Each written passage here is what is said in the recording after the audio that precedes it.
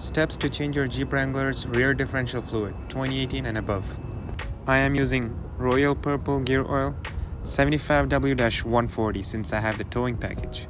If you have the normal JL, you can just use the 75W-90. Mopar limited slip additive since I have the anti-slip rear axle. High temperature thread sealant, 3/8" ratchet, and finally an extension. Now that we have everything, let's get started. Get underneath your Jeep and remove the fill plug with the 3/8" ratchet. Next, remove the drain plug using the 3/8" ratchet. I forgot to mention this, but you need a drain pan to dump your fluid into. Once that's done, use the high temperature thread sealant and plug your drain plug back in.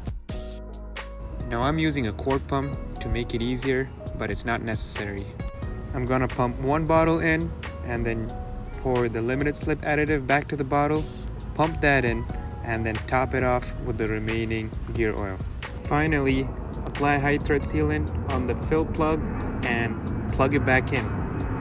If you find this helpful, check out my YouTube channel to change your front differential fluid, transfer case fluid, or your oil change. Thanks for watching. Like and subscribe, please.